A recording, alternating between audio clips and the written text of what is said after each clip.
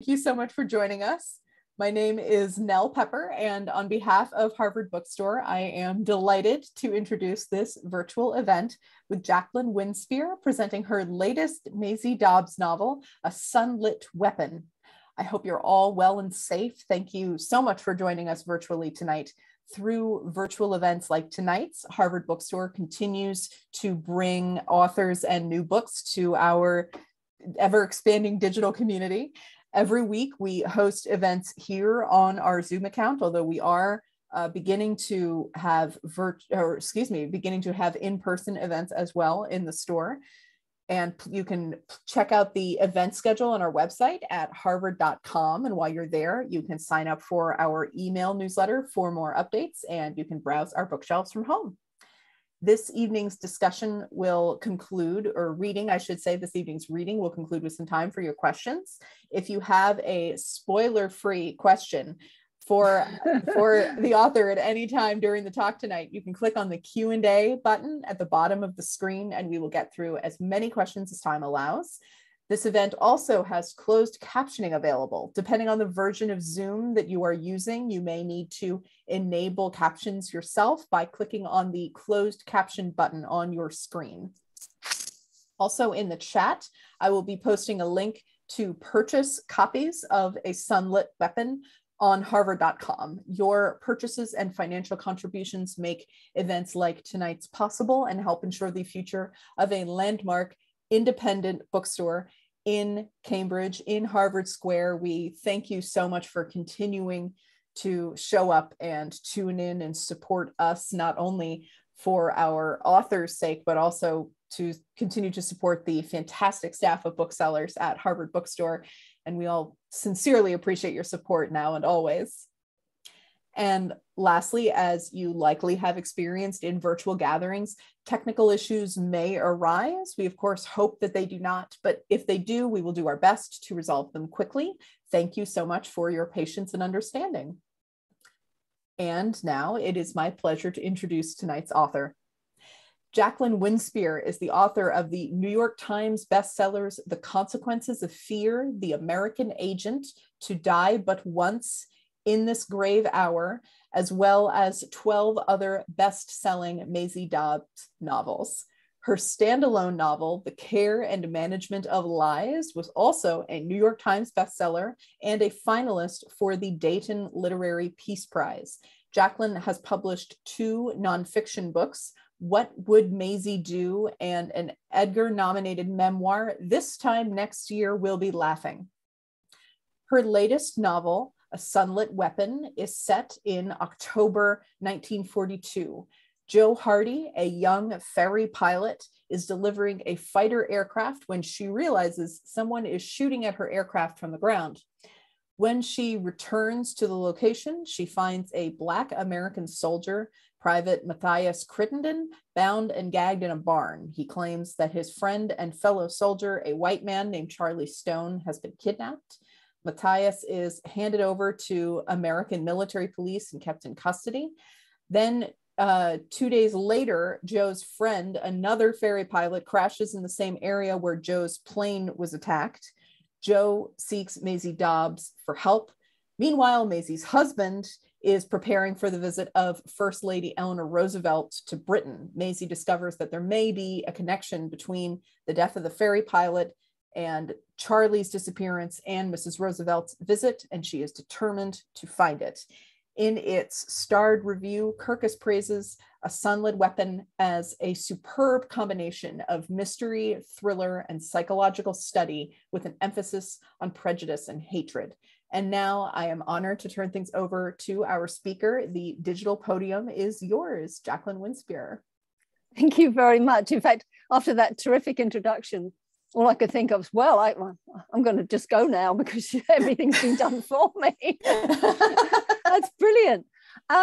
So what I'm going to kick off with, and then we'll come back to questions and so on, is I'm going to read a short piece from the beginning of A Sunlit Weapon.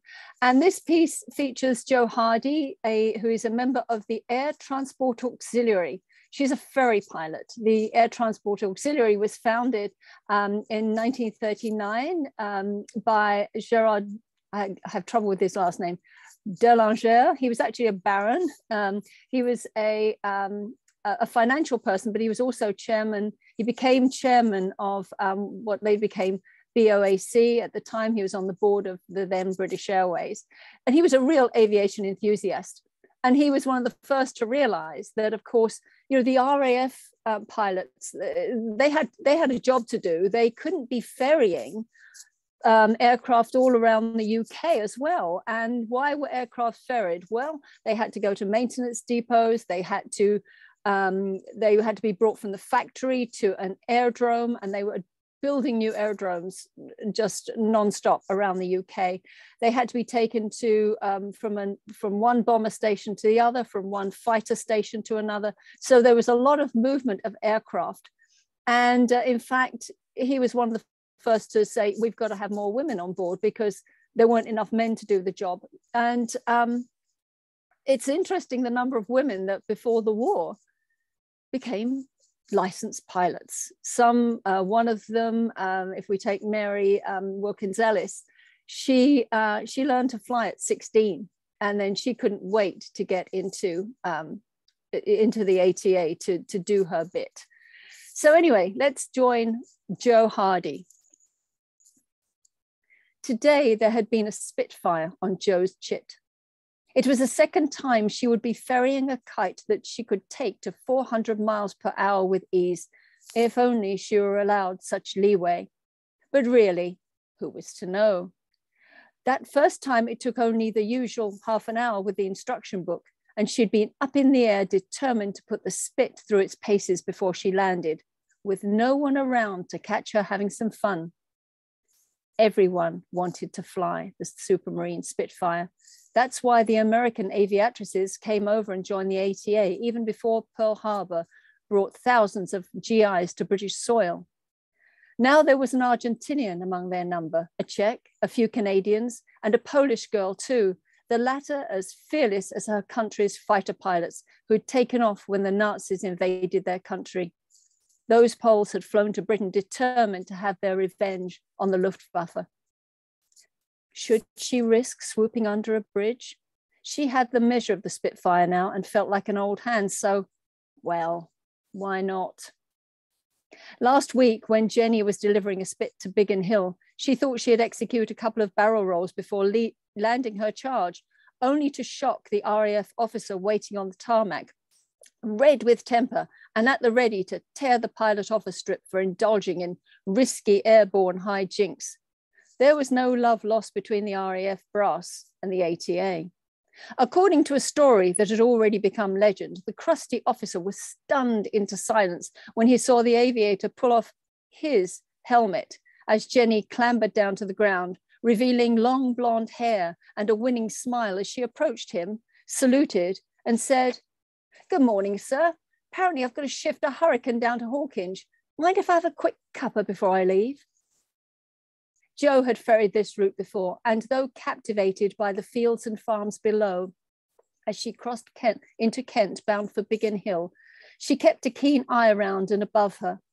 Ferry pilots had no ammunition on board, so if a lone wolf Luftwaffe pilot came out of the clouds in his Messerschmitt, she'd have to move fast. Evasive action was the only option to save her own life and a valuable aircraft.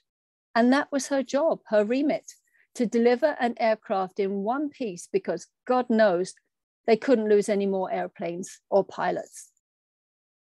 At last she saw the bridge. They all knew where it was, a railway bridge high enough and wide enough for a thrill.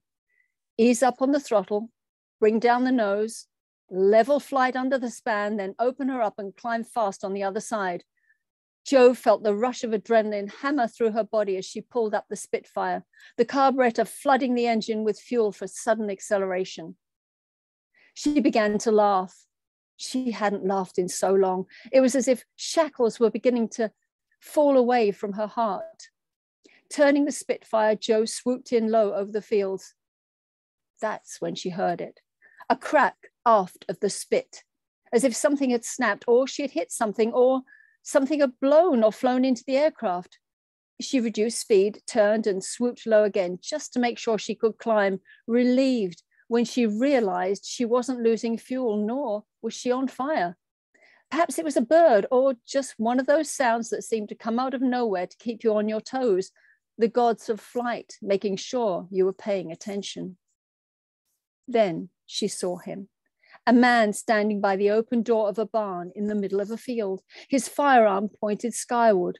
She pulled up again and then came low, but not too low, for another look.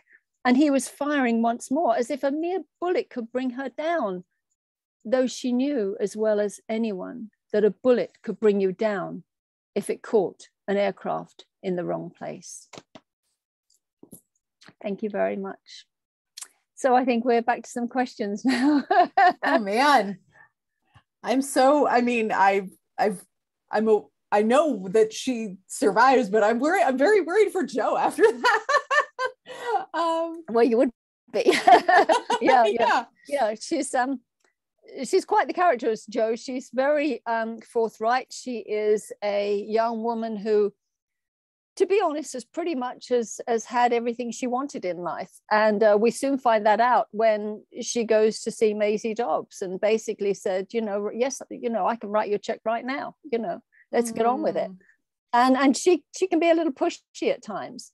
But then maybe you had to be if that's what you were doing. One thing about the Air Transport Auxiliary was that most of the women ended up having more hours under their belt and able to fly more planes than the men in the RAF. And if you think of it, here's what a typical day would be: that they would get to the, obviously they were at either, White Waltham, which was in Berkshire, or they were down in Southampton and at a place called Hamble. And there were a couple of other places they were based, but they were the main bases for the women ferry pilots. Women ferry pilots made up about 10% of the total sort of ferry pilot league. And it's important to say they were not members of the RAF. It was a civilian organization. Mm-hmm. And in fact, women pilots working for the ATA were the first women ever government employees to gain pay parity with men. Oh, wow. By 1943, they were paid the same as men. But, they would, early in the morning, they would report for their duty, and they would each get a little chit, and it would tell them what they were doing that day. And there would be an air taxi outside, an aircraft called an Anson. And the Ansons would be lining up, ready to take these pilots to wherever they were going to either, to pick up an aircraft. Uh-huh. So what you might have on your chit for the day was Spitfire to Biggin Hill, travel from Biggin Hill to Hawkinge, pick up a Hurricane, take it in for servicing or whatever, or maintenance. And then from there, you would have to go to a bomber station, get in a Blenheim, maybe get in, and by 1943, women ferry pilots were flying the Lancaster, which was a massive bomber. Mm. And then they'd go from there maybe to fly a short Stirling up to, Prestwick in Scotland or something. And so it was a really full day. Mm. You didn't just fly one aircraft and think, well, that's it, I'll go home and have a cup of tea. Right. You were boom, boom, boom, up and down. I think, if I take Mary Ellis for an example, I think she flew something like 74 different kinds of aircraft throughout the war. And she was also the first woman ever to fly one of the first women to fly Britain's Gloucester Meteor, which was Britain's first jet aircraft. And that was obviously after the war.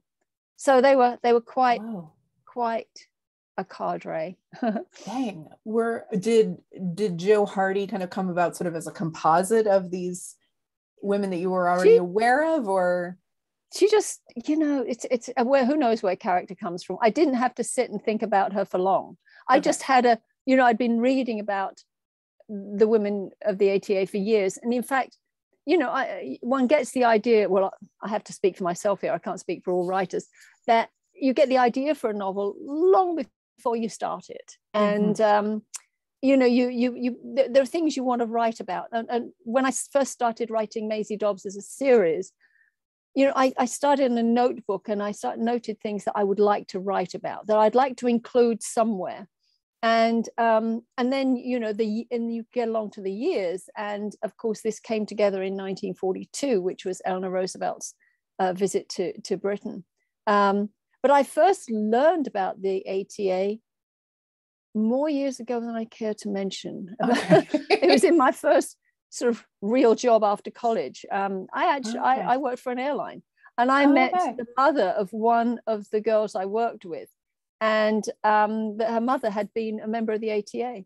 Oh, wow. And it was really interesting, you know, and I can't remember the girl's name or anything like that, but I do remember talking to her mum.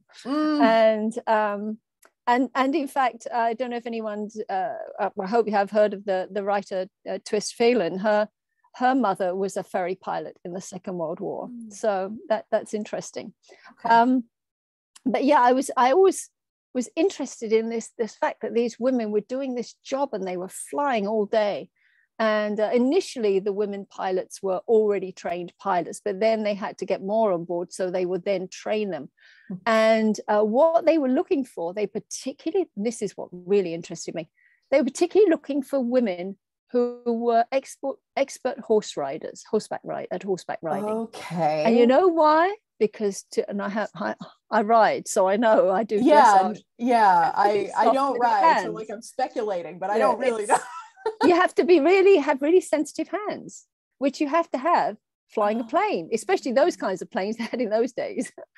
So yeah, it was interesting. Oh, that's fascinating. Yeah. Wow. Yeah, that is absolutely not where I was going. So wow, that is. It was a very dangerous job. It was a very dangerous job because, well, for a start, the first women pilots with the ATA, they were given the worst jobs. I mean, you know, let's test the girls, let's see what they're made of. Sure. And they were given the job to fly, for example, training aircraft up to Scotland in the middle of the winter. And invariably the training aircraft were open cockpit. And until they actually got Sidcot suits, which is kind of like wearing a duvet, you know, can you imagine? They're freezing cold up there because planes didn't have heaters much in those days.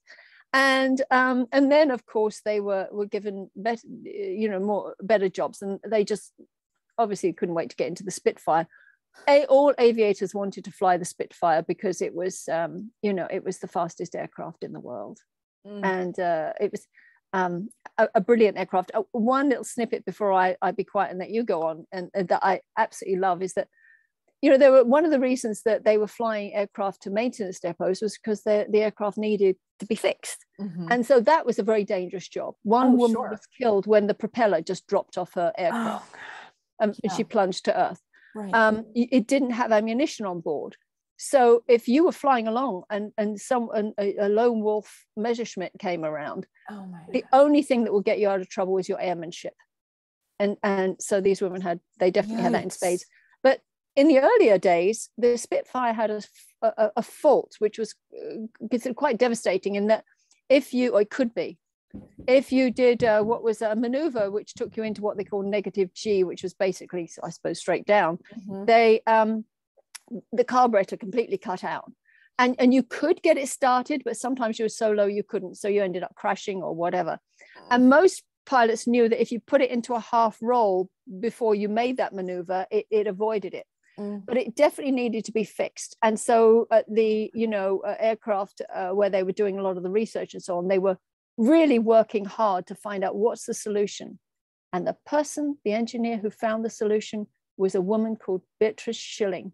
And she found that it was just a little brass ring with a hole in it that you added to the carburetor and would stop that happening. Oh man.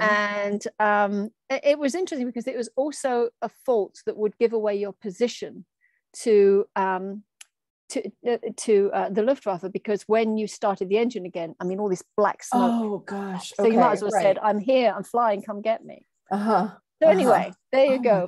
Women and flight. It's a big topic. Oh man. I mean, flight in general, whenever I hear stories from pilots or just on the periphery, the idea, you know, it's just, it's like cowboy stories. I mean, it's wild, the situations that they can end up in and then manage to get themselves out of. And to this end, actually, we have a question from Susie Tierden, who asks, she says, loved the book as always. Did you get to fly in a vintage plane for research?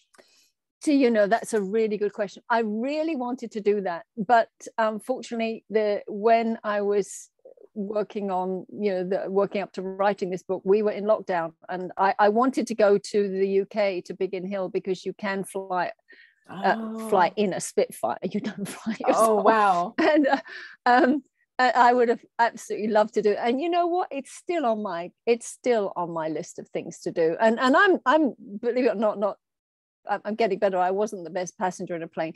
I have actually been at the controls of a very large jet, and that is a completely different story, which we won't go into, but it's something I did when I was very young. But really at the controls. But no, I didn't get to fly in a Spitfire. What I would really love is to fly in a Lancaster bomber, because I've always liked them. Isn't it weird having this thing about vintage aircraft? Yeah, Spitfire and a Lancaster, and then a Hurricane. Those would be my top three. They are the three that make up what's called the Battle of Britain Memorial Flight. And if ever you watch any big event in Britain, you'll see them at this year's Platinum Jubilee celebrations for the Queen. And it's the three aircraft, and I tell you, it makes me want to cry when I see them come down low over London. The three aircraft that along with other aircraft, just went to war. Wow. And those are all three of those types of aircraft. They're at was it Biggin Hill? Is that the name of it? No, Biggin Hill was mainly a fighter station. Okay. There's the difference between a fighter station, and there are some places where obviously fly anything out of there, but mainly Biggin Hill was a fighter station. My mother was evacuated to right near there, and so during the Battle of Britain, it was happening above her head virtually. The kids had to sit in trenches and kind of watch this going on. Yeah. We had another question about ATA. Oh, where'd it go? Sorry. They were called the Atta Girls. I forgot to say. Oh, the Atta Girls, right? Atta Girls. Then that was the nickname. Atta Girl, you can do it. And right. And my story, and part of the story where the young woman who I named Jennifer landed at Biggin Hill after, and then was seen doing a barrel roll or whatever before she landed. That is actually a true story. That actually happened. And she got off, flicked her hair back, took off her flying helmet, and there was an RAF guy just ready to blow his top. He had to walk off, And that's great. I love that. I love knowing that happened. That's fantastic. We actually have another question from someone who asked, did you interview anyone from the ATA as research for the book? No, I didn't. And that is because, these ladies are, most of them are gone now. Right. I was saying it would be a vanishing. But here's what I did. I watched documentary footage and particularly interviews with Mary Ellis, and who was, I think she died about 3 years ago. No, it would have been a bit more than that, maybe 4 years ago. And she was 101 when she died. Oh, wow. And she was in aviation all her life from the age of 16. She later ran an airport, and so a small airport. I think it was on the Isle of Wight. But she was the one who said these words that I quote in the author's note at the end of the book. She said, her name is Mary Wilkins Ellis. I think I got that around the other way. She died in 2018, and she said, "Men take ownership of war and talk endlessly of their duty. I can't imagine why they don't think women feel such things too." And isn't that the truth? Mm-hmm. She also, in a documentary I was listening to and watching, she was talking about having a Spitfire one day. She had to deliver it, but she had a little bit of time, so she just played in the clouds, and it was so lovely. But it was a reminder that it was the young that go to war. I think she was only 21, 22 when she was doing this. Mm-hmm. And it's the young that go to war, not the elderly. And right. And there she was playing. My mother-in-law was 22. The book is dedicated to my mother-in-law, who was about 22 when she shipped out in early 1942. Maybe she was about a bit older, 23 or something, but she shipped out on the Queen Mary, and she was in the American Army Nursing Corps, and she was stationed in Britain for until 1946. Oh man! So that's where I got some years ago. I mean, she passed away about 10 years ago, but you know, the experiences are what it was like being a Yank in London. Right? Yeah. But no, I wasn't able to interview anyone with the ATA. But you know, there are books about, there are memoirs, and I read the memoirs, I read the books, I watched the footage, and if anybody watches it, there's Ewan McGregor and his brother, whose name I cannot remember. They've done a couple of documentaries on aviation during World War II. Oh wow! Well, it's interesting because his brother was an RAF pilot and a combat pilot in the Iraq War. Okay. And there's a lovely scene where he interviews Mary and also Joy Lofthouse, who was another ATA pilot, and they come in for the interview on the Anson Air taxi, which they would have last been in during the war.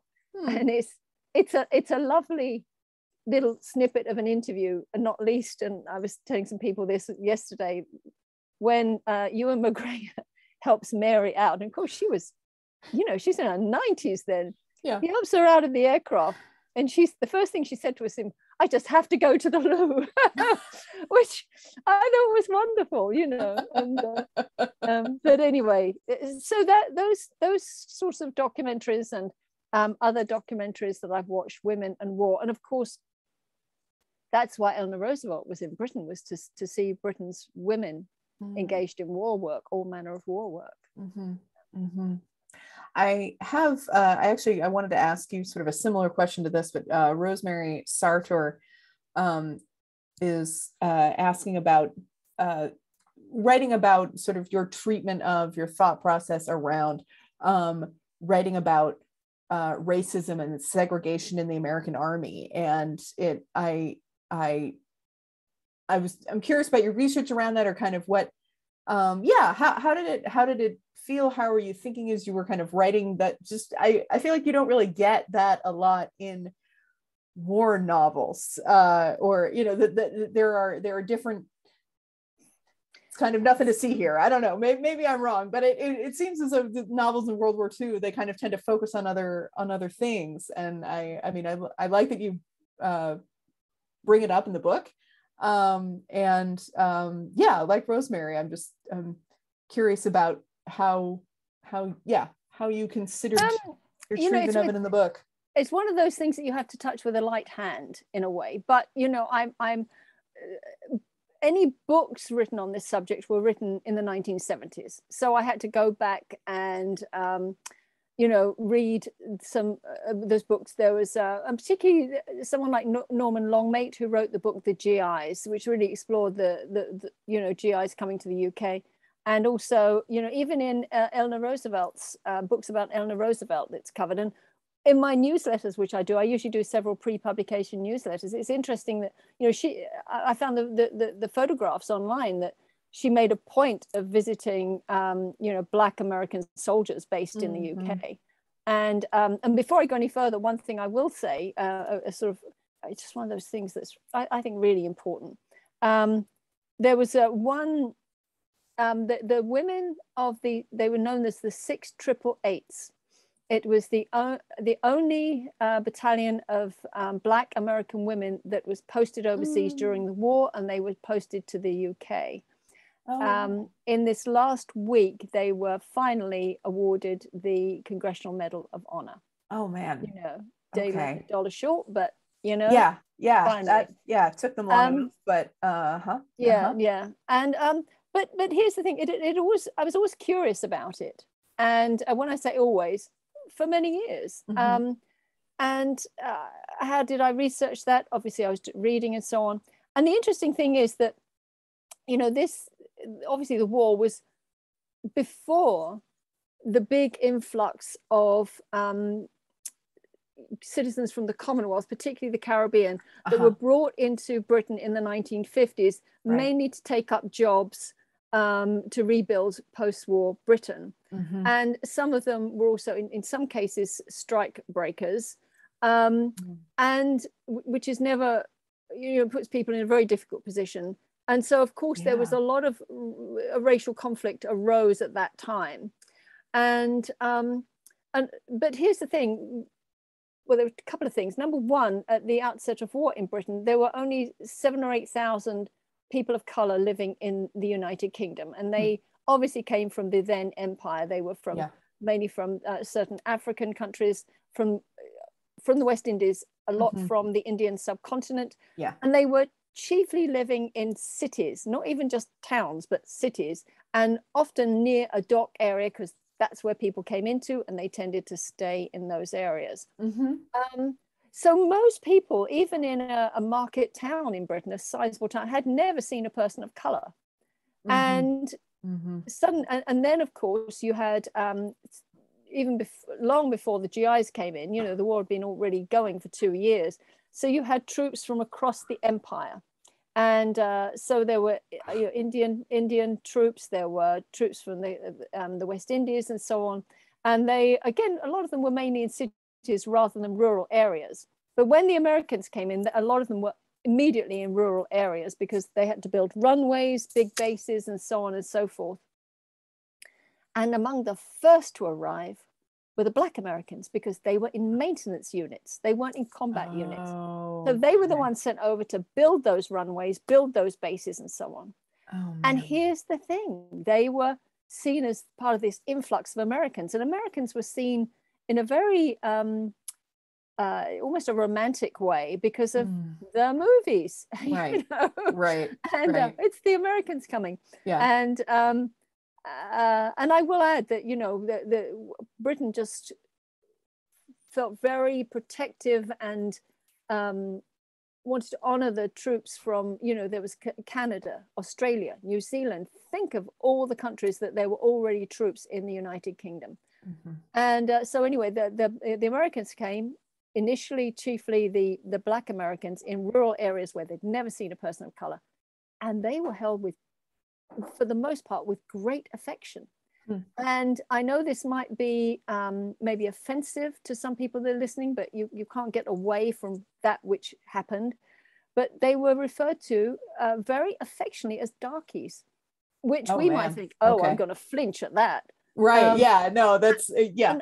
I can remember when I was a kid, you would never have referred to a person of color as Black. That would have been just horrible. You would have got a right. Yeah. No, my mother talks about that. I would have got a rap across the knuckles for that, and worse. And anyway, but they were held with great affection, and because people knew why they were there, which was to be a support, which was to be part of this big war effort, which was to help fight Hitler and the Nazis. It was, they weren't there just to, they weren't there as movie stars. And I read one account of this woman who, when she was a little girl, I think she was about 10, and they're all standing there, in the village, watching these jeeps come through, and the American army, here come the Yanks, and some of the soldiers got off to walk as well. They were marching along, and the Black Americans often used to dance as they marched. It was part of their thing. And one of them held her hand and walked along with her, and she was thrilled to bits. She couldn't wait to tell her mum that, one of these men had danced with her. And so they were held with great affection. And in fact, as time went on and the British realized, that the segregation that was existing within the military, they were very, very supportive of Black Americans, because before, when America first came into the war, the British government was requested by the American government to institute segregation in Britain. They couldn't do that. They couldn't do that. We have people from all over the place fighting for us. Yeah. And so some pretty horrible things happened. And because you had men coming in and women from a segregated country, suddenly realizing it doesn't have to be like that. I can go to the set and line up in the same movie theater line as all the white people. Right. But the MPs, the American military police, will come around trying to get them out of the line. And in several cases, they were chased off by old ladies with umbrellas. Don't you do that to our darkies? Wow. Okay. I was thinking, okay. The military police were chased off. They're chasing off the police. Okay. Oh, no. The old ladies were chasing off the American military police. And, the white Americans, there were many cases, they just couldn't understand why British women would go out with a Black American. They go on a date with one. They go out dancing. They would go to the dances with the Black Americans.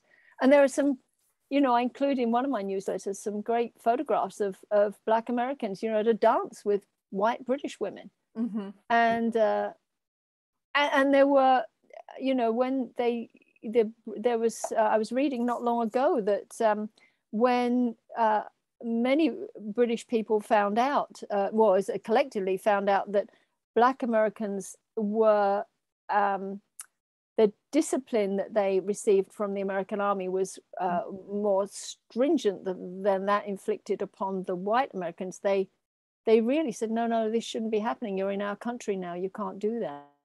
And so there were a lot of restrictions in a way. And there was one awful incident, and I can't remember where I came across this, but I've got it in my research pile somewhere, that there was a Black, I think he was from the Caribbean, and he was having tea at Lyons Corner House in London. It was like a chain at the time. You went in for a cup of tea and your piece of cake or whatever. And a bunch of white American military police came in and dragged him out. And he's, and it caused uproar because they thought it was an American.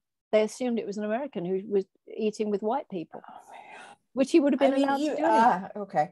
But all things being equal, I mean, one of the saddest things I read, and then I think, I think that's all.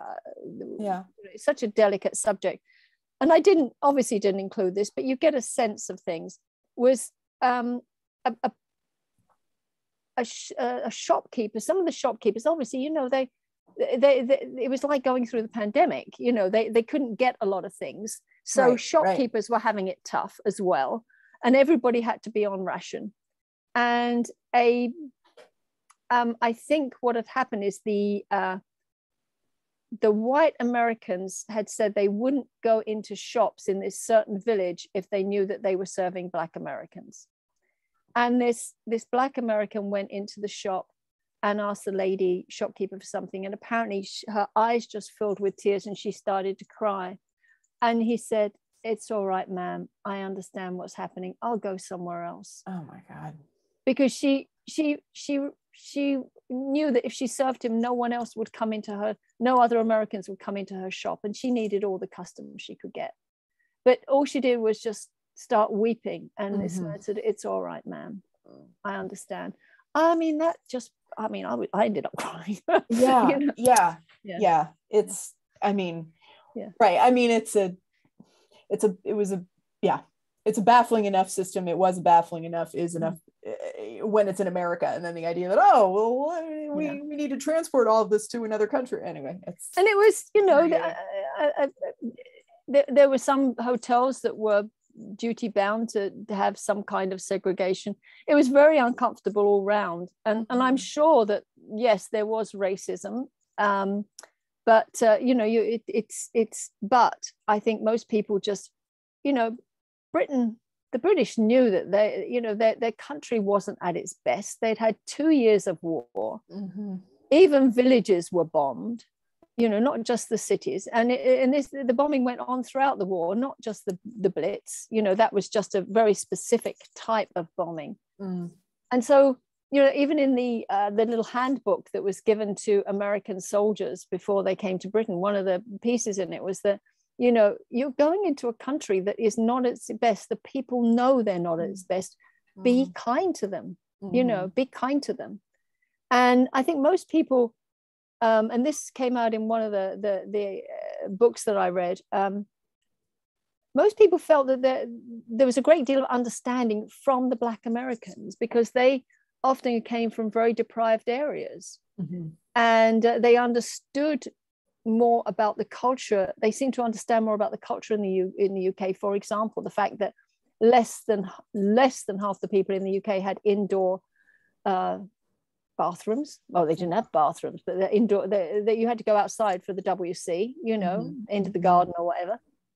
And so that was had a greater understanding. And of course, as Eisenhower noted very quickly, Britain might not have segregation along racial lines, but it is a country segregated by class. Yeah. Yeah. And that was the other thing. Yeah. Absolutely. We have someone who asks, sort of turning back to the history of women in flight, and asking if you have any recommendations of books on the topic. Actually, there's one really good book. Oh gosh, it's in the pile over there, so I can't remember the author. It's called Spitfire Girls, and it was published about 3 or 5 years ago. Spitfire Girls, and it's a nice little book to read. It really is.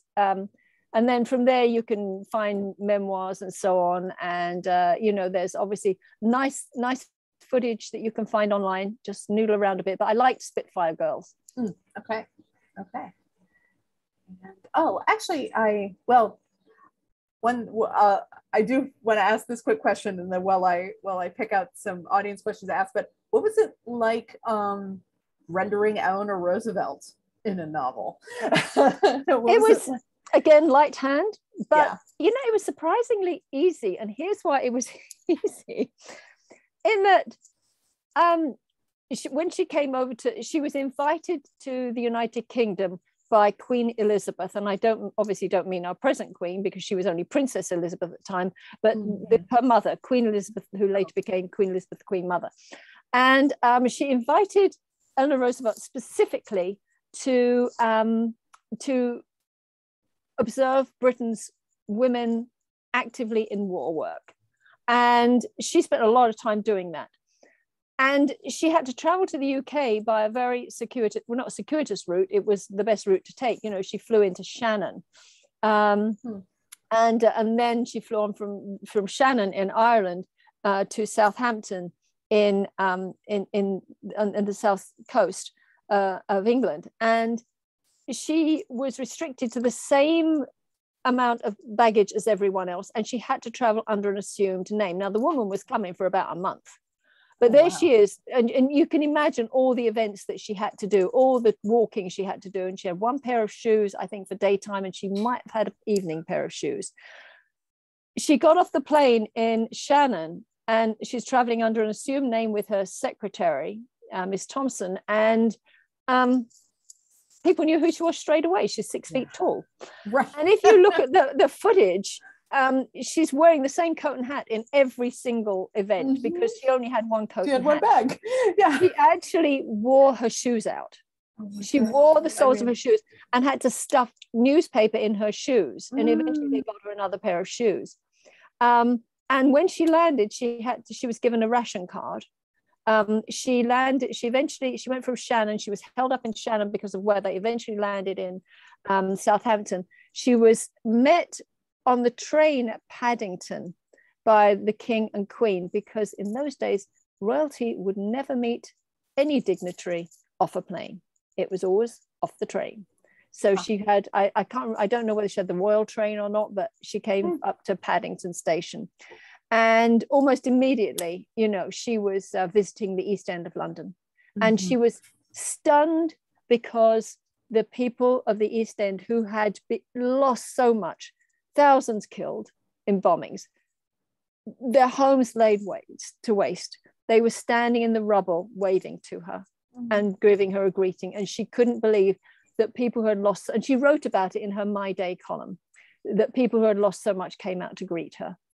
And that was pretty much how she was greeted everywhere, always wearing the same hat and the same coat and the same shoes. So how did I get a sense of Eleanor Roosevelt? And it was, she's seen more than she's heard in the book, although there was one meeting with Maisie, which is a very brief meeting. And it's, you know, I read about 4 books on her, and also her My Day columns, to get a sense of how her bearing, for example, and what people watching her would have seen, and how they might have been impressed. And of course, she was. It was a massive security risk, because the Nazis would have loved her as a hit, and there were definitely German agents circling. She had to travel the way she couldn't travel by boat because of U-boats, and even a plane was risky, which is why she traveled under an assumed name, and heavy security. And in fact, one of her visits while in the county of Kent, which of course is chiefly where the book is set, was to Canterbury Cathedral, and then later to the village of Barham, which is not far from Canterbury, and to meet women of the Women's Institute there and so on. Canterbury was bombed the very next day. I think something like 20 bombs were dropped, and had they not got the day wrong, which they did, they were after Eleanor Roosevelt. She would probably have been killed, and because they just bombed the whole place, and the village, but they got their day wrong. They were another lot, a day late and $1 short. Oh my God. But thank goodness. Right. I mean, just the I was going to say the whirligig of time. That's not the phrase I want, but right. Yeah. Just I know. The accidents. We have a couple of people asking, if you wouldn't mind speaking about this a little bit before we wrap up, maybe just a couple of questions. One is kind of, where did Maisie come from? What was your inspiration for her? And we also have several people who are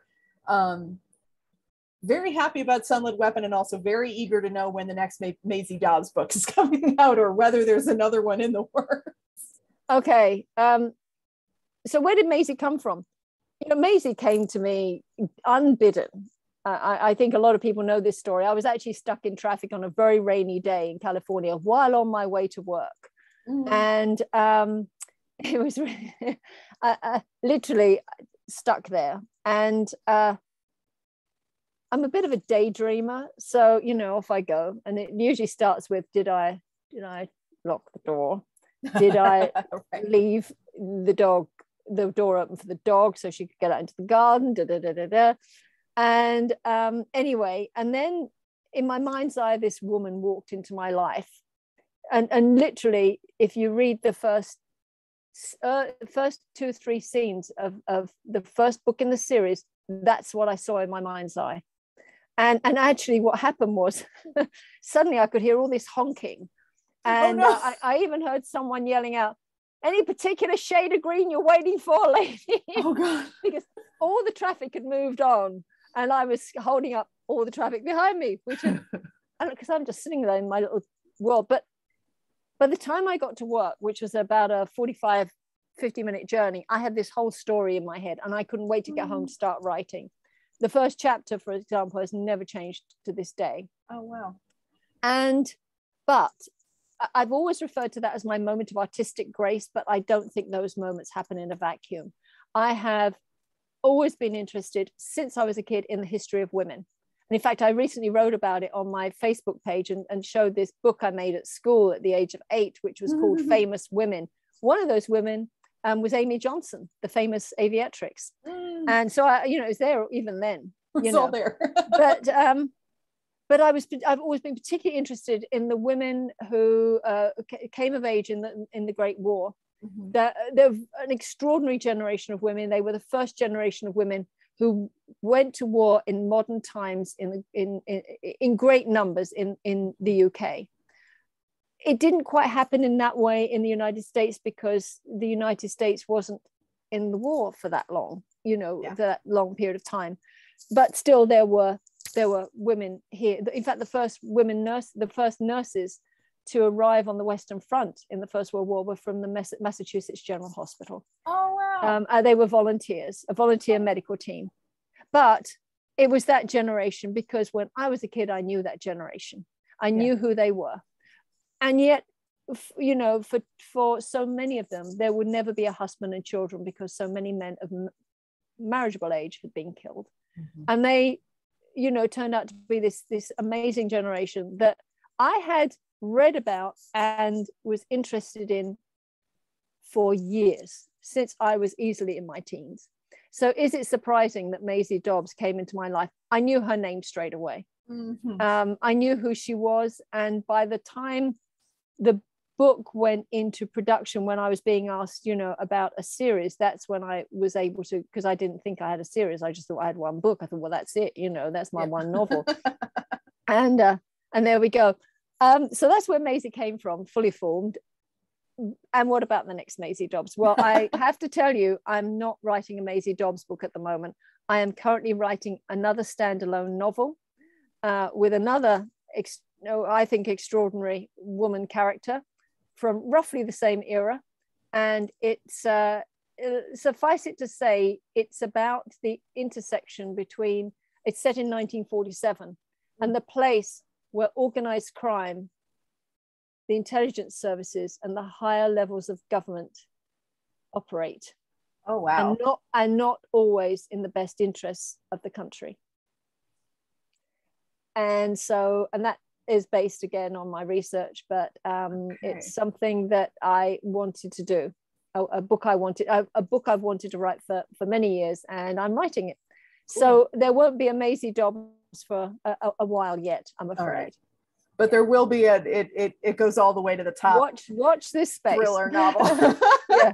The next one is more thriller than anything else, but it's you know, one of these extraordinary women, and a woman who, you know, lives through 2 wars, and that's all I'm going to say about that this stage.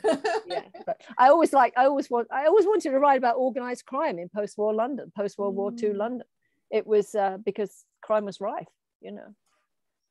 Absolutely. War brings home soldiers with weapons who then have to do something with them. Yep. Yes. Well, thank you. That sounds like a fantastic project. Thank you so much for chatting with me. No, it's great. Thank you very much. It's a pleasure to see you.